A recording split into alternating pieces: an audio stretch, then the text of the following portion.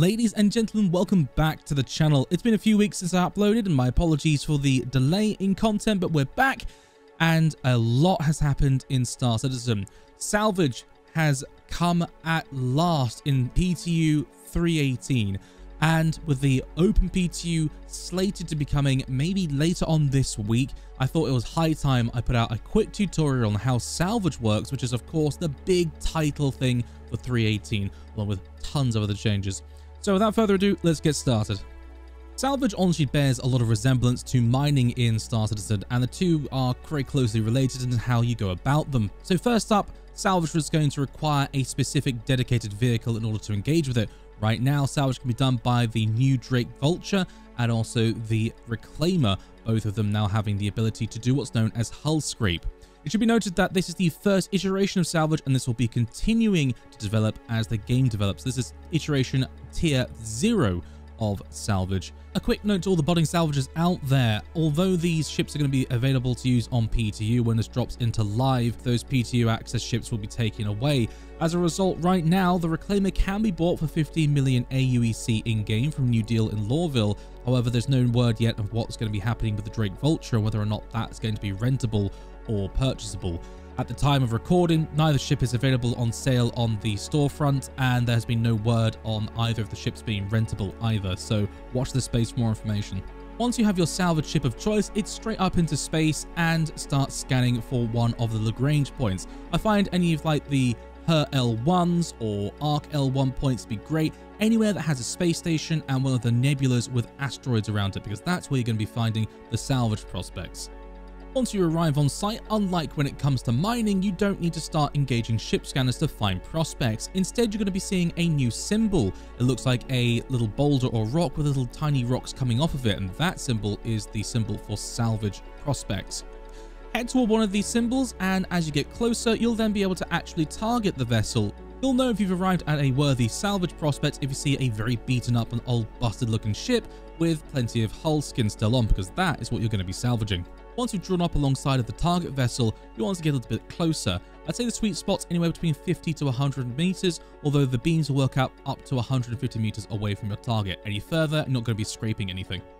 Press M on your keyboard in order to engage the salvage mode, and you'll be greeted with a brand new UI, which I shall now explain for you. Moving from the outside in, we've got the following UI options.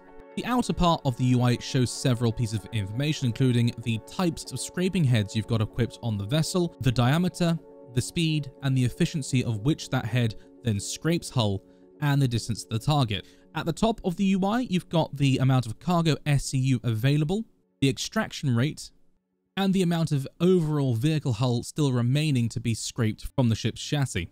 Take special care to keep an eye on the cargo SCU remaining, as Salvage takes advantage of the new physicalized cargo systems that have also come in the 318, and as a result, once the 1 SCU of cargo is filled, a 1 SCU cargo container will be deposited out into the hangar of your ship and will need to be moved in order to allow for more to be deployed. At the bottom of the UI, you'll have a readout for your 2 beams.